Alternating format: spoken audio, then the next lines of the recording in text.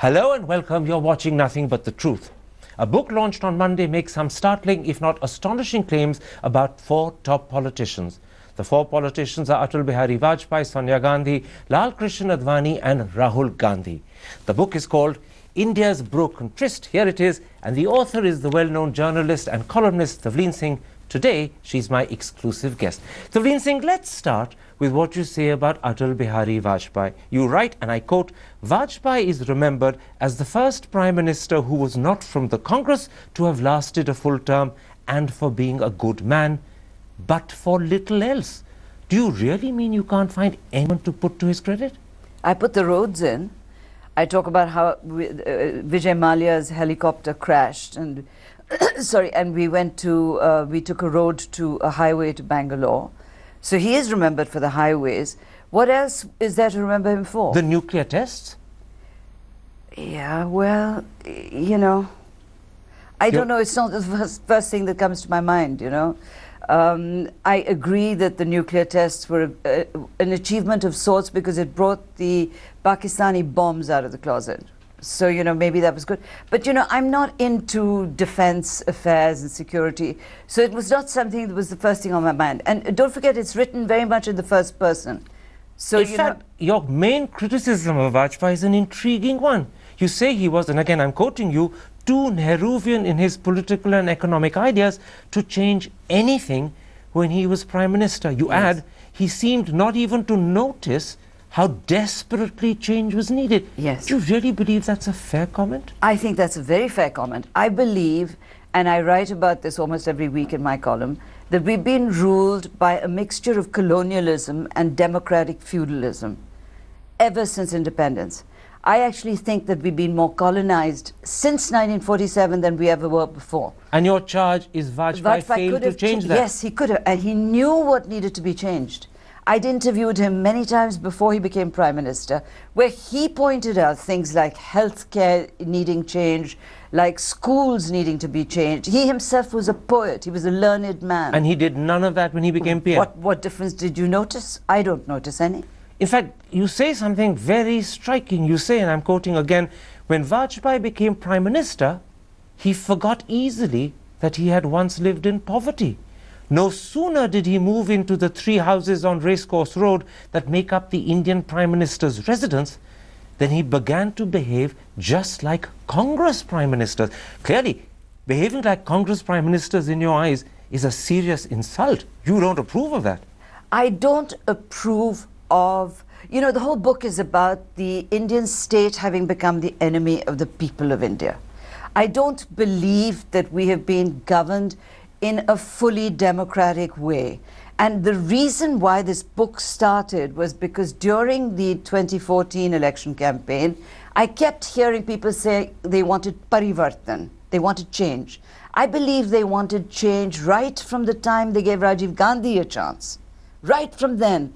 And nothing's changed. You've got a bureaucracy that is colonized. But explain this to me. When you accuse Vajpayee of behaving like a Congress Prime Minister, what is it that he did and what is it that he failed to do? Well, you know, the grandee style living in Lutyens, Delhi, the ministers with their red lights, these are colonial people. I mean, the only thing that's different between them and the British who you adore is the color of their skin, so we may as well have the British back. And the princes, for that matter, if you consider that every political party... And Vajpayee had a chance to change all of that and didn't. I think he certainly did. In fact, you know, you go one step further. You write that Vajpayee was in awe of the Nehru-Gandhis. I want to quote you. Was it awe of the Nehru-Gandhi dynasty that prevented him from doing more to rectify the Congress party's abysmal failures in the social sector? And you answer your question with the following words: I think it was. Do you really believe that Atal Bihari Vajpayee was in awe of Nehru, Indira, Rajiv, Sonia? Nehru for sure. That he admitted to me in more than one interview. And I think that... Or admired. No, but listen, or admired. There is all of them. He was... there's a description in the book of a dinner I had with him, or drinks in Jaswant Singh's house, where there was Arun Shourie and Advani and Arun Jaitley. And I said to him, I don't know what I was doing in this, this August gathering, but at one point I said, you can take her on. She doesn't even speak Hindi, Sonia Gandhi. Was not in politics then. And he said, no, all she needs to do is cover her head and do this, and they'll vote for her. And he was right, but he was certainly in awe to have said that. But just a moment. That is true because he realized that a daughter-in-law of the Gandhi family, given the mystique around the Gandhi family, has a lot of support and sympathy. Taking her on would be politically wrong. That may have been sensitive political tactics, but you've converted it into awe. Do you really believe Vajpayee was in awe of the Gandhis? Explain to me why he never did anything to find out who got the Bofors money. So, should I say he was crooked to do that?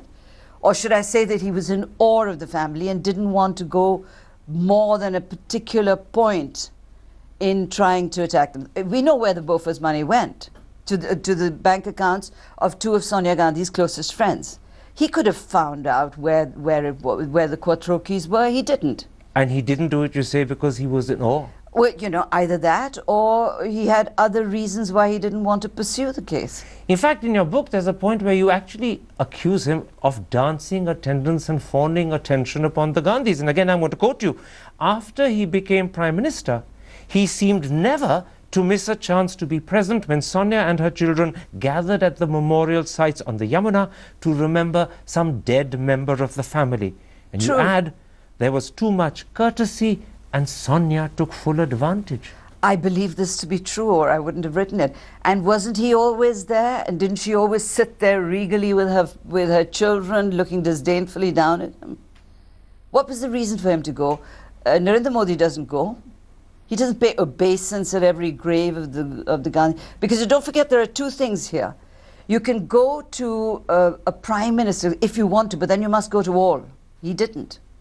He only went to the Nehru Gandhi memorials. Absolutely. In other words, he behaved, even though he was Prime Minister and a non-congressman, like a Congress Prime Minister.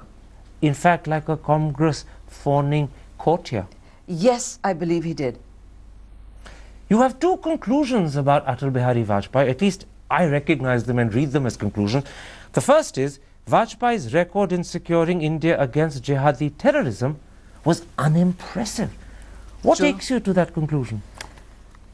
Excuse me, I'm astonished that you should even ask me that question. Do you remember Kandahar?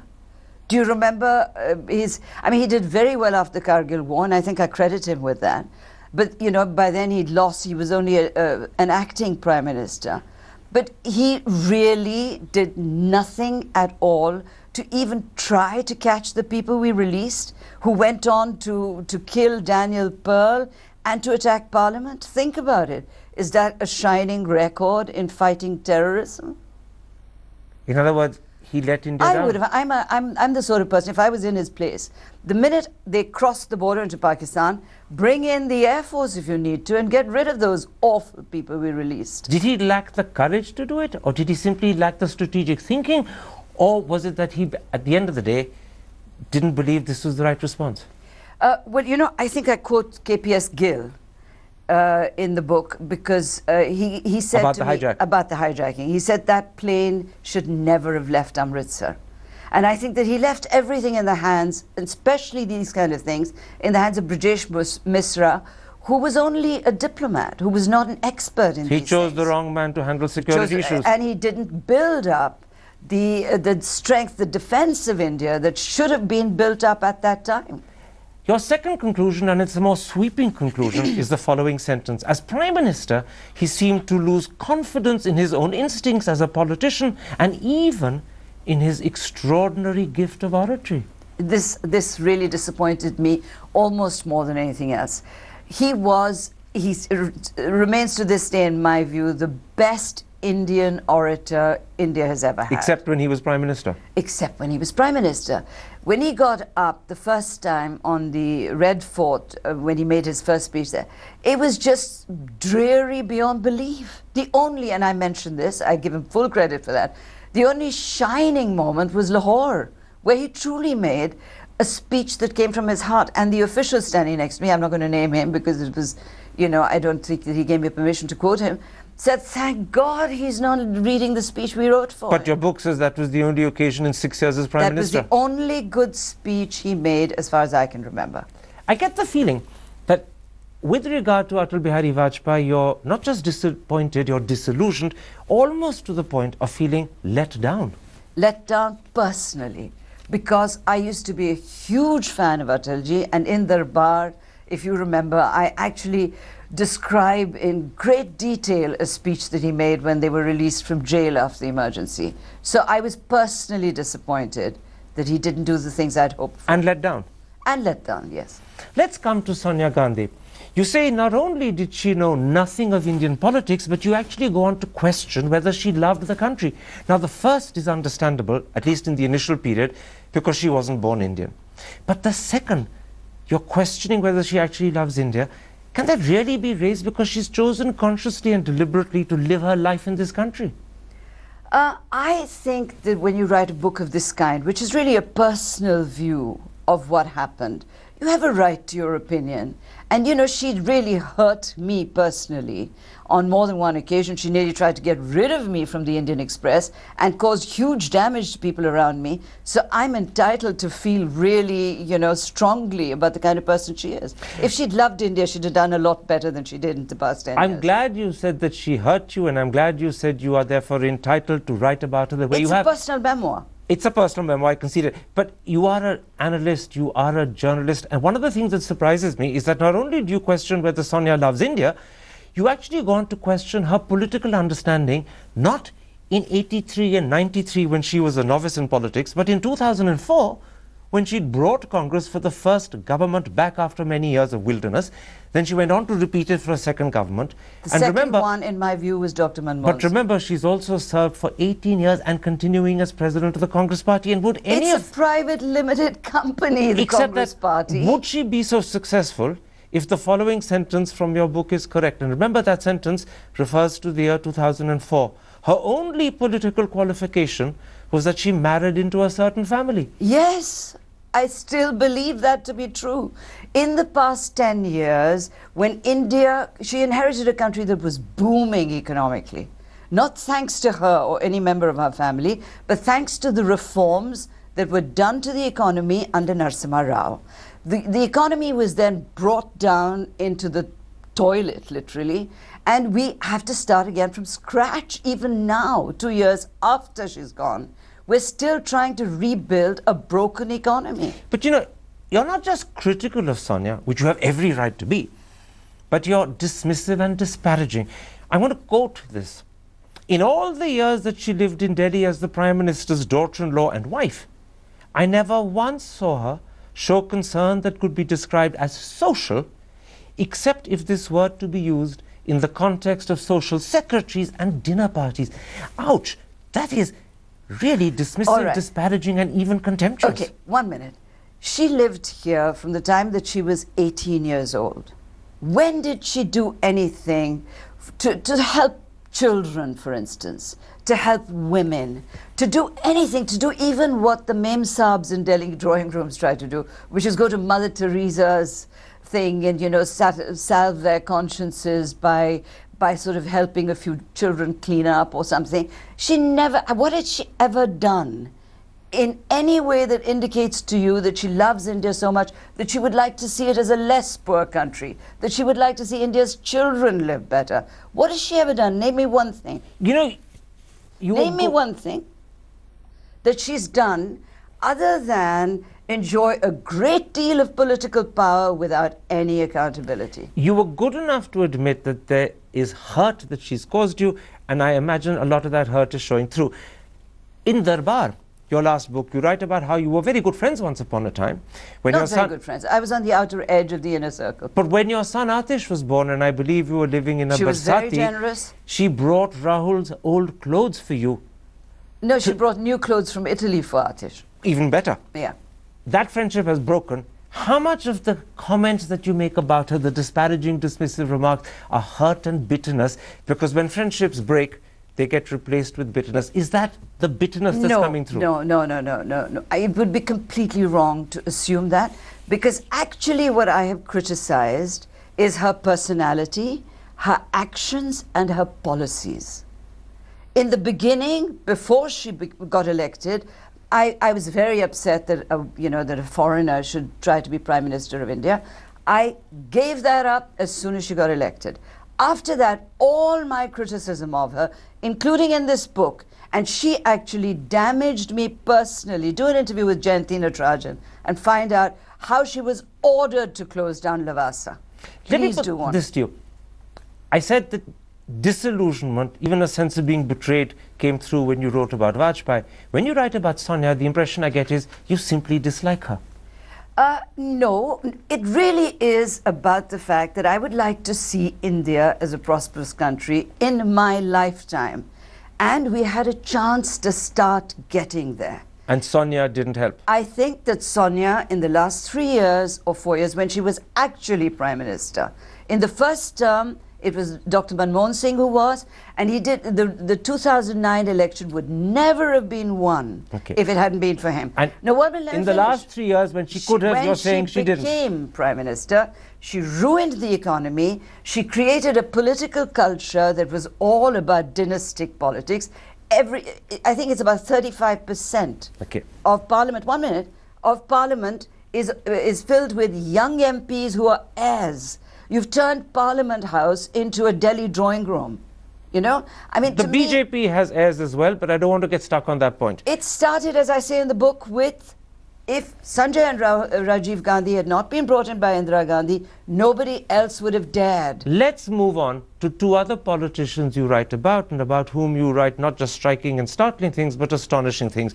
First, about Lal Krishna Advani during the 2009 election campaign when he was the BJP's prime ministerial candidate. You say, and I'm quoting you, he looked like a pathetic old man trying to look young.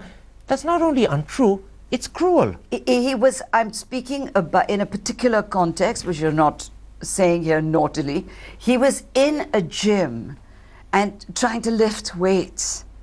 And that is what I'm describing. And he did look really pathetic to try and do that. I mean, he's not known as a great athlete or someone who's always running around or going to the gyms. And there he was lifting weights. Do you remember the picture? It appeared in all the newspapers. That's what I'm talking about specifically. Of Rahul Gandhi during the UP campaign of 2012, you write the following. His inability to speak or understand Hindi well enough to communicate with people who only speak this language caused much mirth and confusion. I have to say, you're the first person who's ever said or claimed or written that Rahul Gandhi can't speak Hindi. That's another matter. But you're the first person who's ever said that Rahul Gandhi can't speak or understand Hindi. His Hindi is really bad. He should have learnt it by now, and he hasn't. And I'm speaking again in a specific context.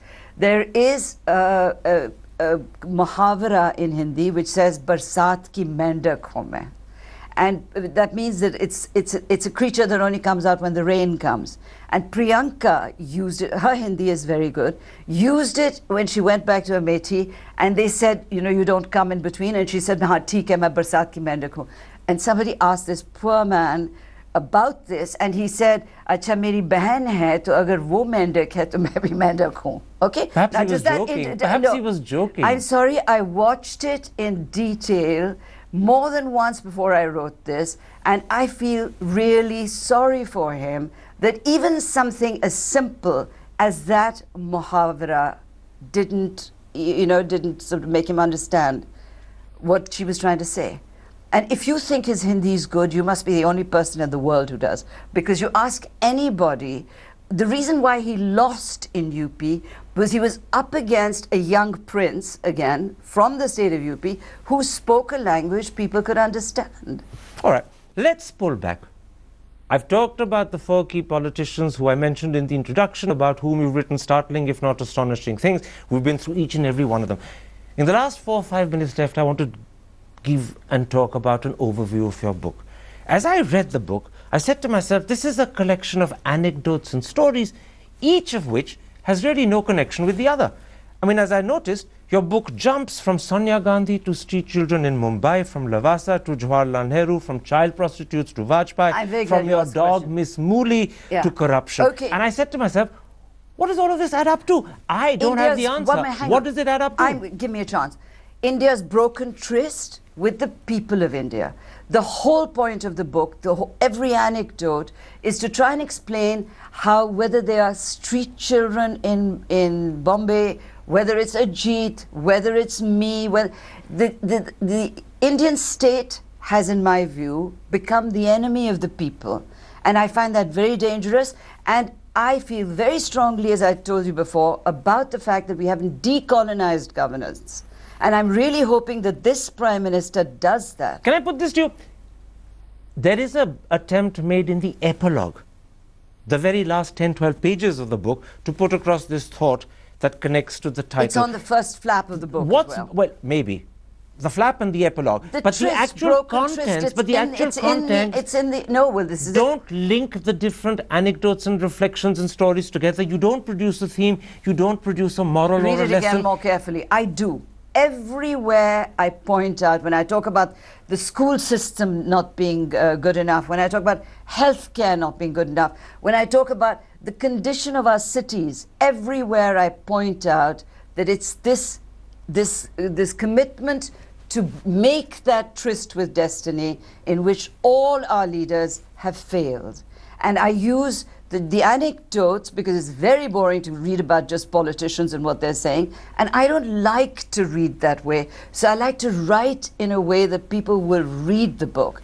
I understand that, and it's a very readable book. Each of those anecdotes, each of those chapters is a very readable chapter. And the problem each is, of them reflect a broken tryst. Well, the problem is that as you read a very readable story, you say to yourself at the end of it, why is she making me read this? Because the thought that connects them, the line of theme or reasoning that should pull them together is missing. Read the title. Only the title and the epilogue. No, but the title is very, very important. I'm talking about every anecdote in the book is about that broken tryst. Let me put it like this. I know the title raises certain expectations. I know right at the end the epilogue tries very hard to try and justify the title. In between are some 200 and more pages. And when I read those, I said to myself, maybe this book should be called Assorted Memories from My Lifetime.